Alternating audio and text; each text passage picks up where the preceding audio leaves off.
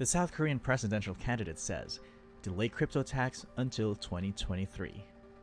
This article was written by Tim Alper on June 1st, 2021 at cryptonews.com/news. As South Korea's general elections draw even nearer, the nation's provincial governors appear to have grown and are looking to strengthen their political positions by taking on Seoul over its crypto policy. While last week it was the turn of the governor of the province of Jeju Island, the crypto-owning Won Hee-ryong, who declared his wish to debate the former prime minister about crypto among other things. This week, the governor of Gyeonggi Province has spoken out on the increasingly thorny issue of crypto tax.